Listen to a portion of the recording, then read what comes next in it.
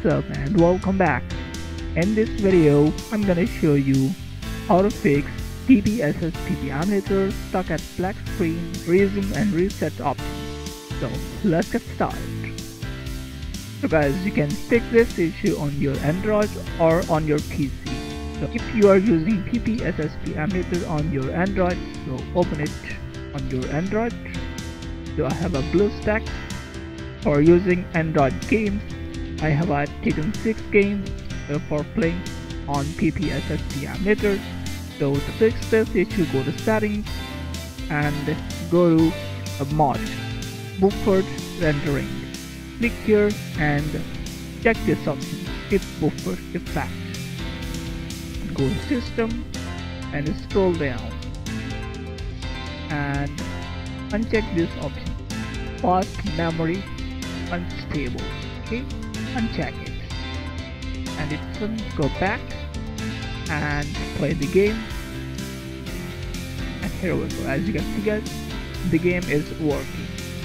So this is the first solution of this problem, and second solution of this problem, I'll go back and exit the menu and exit and open Media File Explorer. Go to Explorer and go to PSE folder and go to System and delete every file from here. So I have only one file, Control INI, so I delete it. So guys, you have to delete every file from here and go back, open it. So already deleted and already deleted. So I have already deleted all files from here, and go back, open your PPSSPP emulator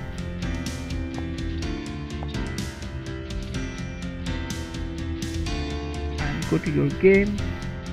So here's my game, Taken 6. And if this problem does not solve, then you can do more settings. Go back to settings and same setting guys, select skip buffer effect and scroll down and select from here resolution 2x PSP. Okay, and scroll down and check this option. Scroll down guys and select from here off. Okay, scroll down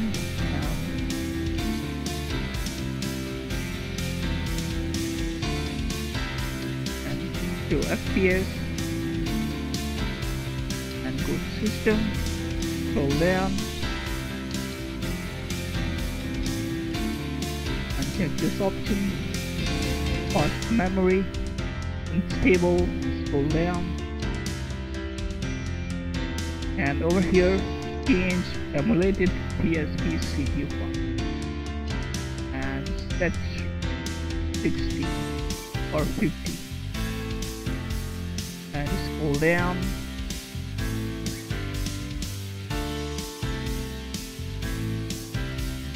and it's done. Go back and play the game. Go back, go to settings, exit the menu, play the game again, and as you can see, this game requires the CPU clock to be set to default. Go back guys,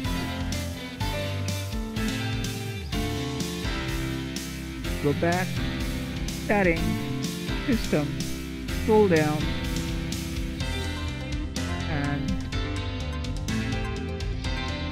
minimize it. Okay, you have to select 0 by default and back and restart the game. Go back, exit the menu and restart, and here we go. I have one more solution of this problem. Go to settings and go to system and you can select any language from here, Arabic, and restart the game and go back and exit and go to settings again, go to system and select English from here. Okay, go back and play the game, and here we go. As you can see guys, game is working without the error. So hope you liked my video. If you like, so please don't forget to subscribe my channel, hit the red button guys. I need more subscribers. Thanks for watching guys. Bye bye.